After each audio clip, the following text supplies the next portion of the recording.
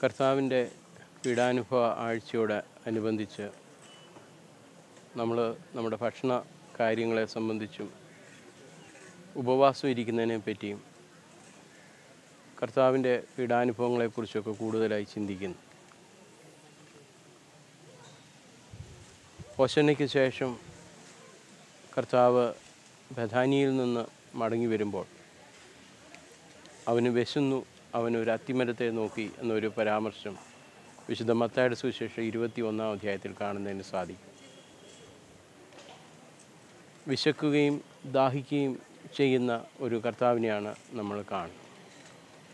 ആ വിശപ്പിൻ്റെ മധ്യത്തിൽ അത്തിമരത്തിലേക്ക് അവൻ നോക്കിയപ്പോൾ അവന് ആവശ്യമായിട്ടുള്ള അത്തിപ്പഴങ്ങൾ ലഭിച്ചില്ല എന്നും അഭിശപ്തമായ വാക്കുകളോടെ അതിനോട് ഇടപെടുകയും ചെയ്തതായും നമ്മൾ വായിക്കുന്നുണ്ട്. എന്നാൽ ഇതിൻ്റെ മധ്യത്തിൽ നമ്മളോട് ഉയർത്തുന്ന കർത്താവിൻ്റെ ചില ചോദ്യങ്ങൾ അല്ലെങ്കിൽ ചില ചിന്തകൾ പങ്കുവയ്ക്കട്ടെ. ഫലകരം ആയി നിൽക്കേണ്ടതായിട്ടുള്ള മരത്തിൽ നിന്ന് ആ ഫലകരമായിട്ടുള്ള അനുഭവം ഉണ്ടാകാതെ നിന്നു എന്നുള്ളത് ആ മരത്തിൻ്റെ ഉണങ്ങിപ്പോകലിലേക്ക് എത്തിച്ചേർന്നതായി നമ്മൾ വായിക്കുന്നു.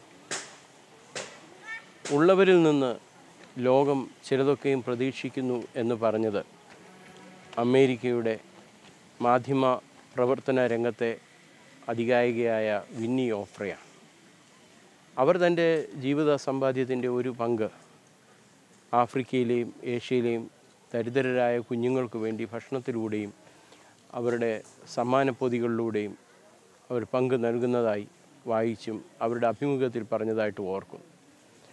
നമ്മുടെ ജീവിതത്തിൽ നമുക്കുണ്ട് എന്ന് നമ്മൾ അഭിമാനിക്കുമ്പോൾ നമ്മളത് മറ്റുള്ളവരുമായി പങ്കുവെക്കേണ്ടതിൻ്റെ ആവശ്യകതയെപ്പറ്റിയും പങ്കുവെക്കാതിരിക്കുമ്പോൾ ഉണ്ടാകുന്ന ശാപകരമായ അനുഭവത്തെക്കുറിച്ചുമാണ് ഈ വേദഭാഗം നമ്മളെ ഓർമ്മിപ്പിക്കുന്നത്. കർത്താവ് വിശക്കുന്നതിൻ്റെ പ്രതിനിധിയാണ്. കർത്താവ് വിശന്നിരിക്കുന്ന ഒരു സമൂഹത്തിൻ്റെ പ്രതിനിധിയായി കാണപ്പെടുമ്പോൾ ഇന്നും വിശന്നിരിക്കുന്നവരുണ്ടോ എന്നൊരു ചോദ്യമുണ്ട്. എന്നാൽ ഇന്നും വിശന്നിരിക്കുകയും അല്ലെങ്കിൽ ജീവിതത്തിൻ്റെ പ്രയാസങ്ങളിലൂടെ കടന്നു പോകുന്ന ഒരുപറ്റം ജനങ്ങളോട് അത് സ്നേഹത്തോടുകൂടെ ഇടപെടേണ്ടതായിട്ടുള്ള ആവശ്യം നമ്മൾ ഈ ഭാഗം നമ്മളോട് ഓർമ്മിപ്പിക്കുന്നു.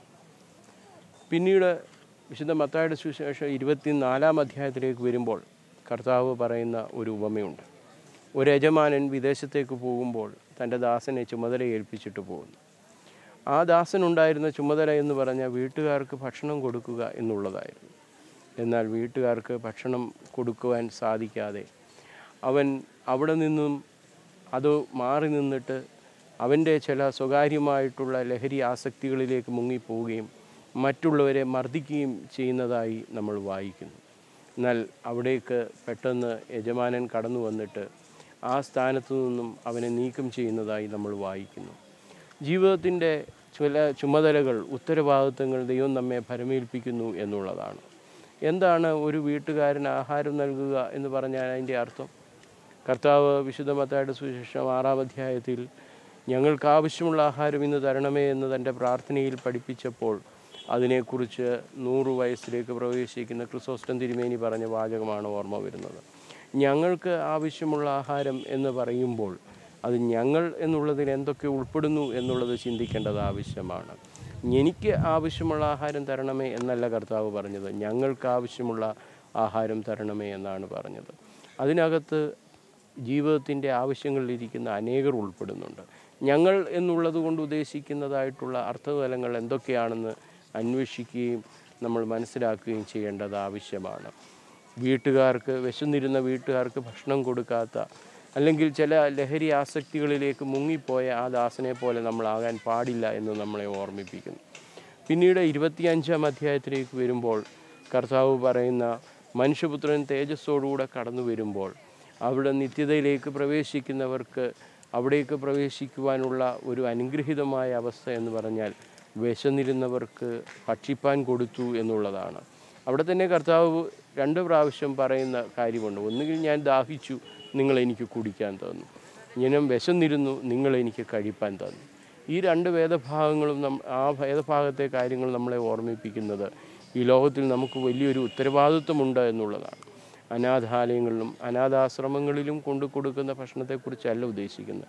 ഈ സമൂഹത്തിൽ നമ്മൾ വ്യക്തമായി ഇടപെടുകയും പട്ടിണിയിലേക്കോ ജീവിതത്തിൻ്റെ പ്രയാസങ്ങളിലേക്കോ നീങ്ങിപ്പോകാതെ ഒരു സമൂഹത്തിലുണ്ടാകേണ്ട മാറ്റത്തെപ്പറ്റി ചിന്തിക്കേണ്ടത് ആവശ്യമാണ്. അത്തരത്തിലുള്ള ഒരു നിർമ്മിതിയിൽ അല്ലെ സാമൂഹിക ഘടനയിൽ നമ്മൾ പ്രവർത്തിക്കുന്നത് നമ്മുടെ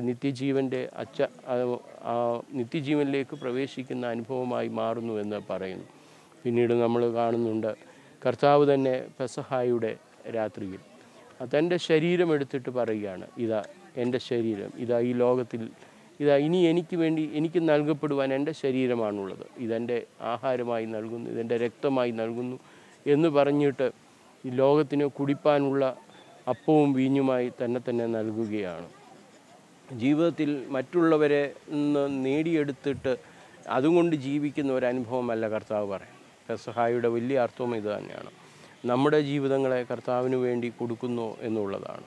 കർത്താവിന് വേണ്ടി നമ്മുടെ ശരീരങ്ങളെയും നമ്മുടെ ജീവിതങ്ങളെയും കർത്താവിന് വേണ്ടി കൊടുക്കുക എന്നുള്ളതാണ്.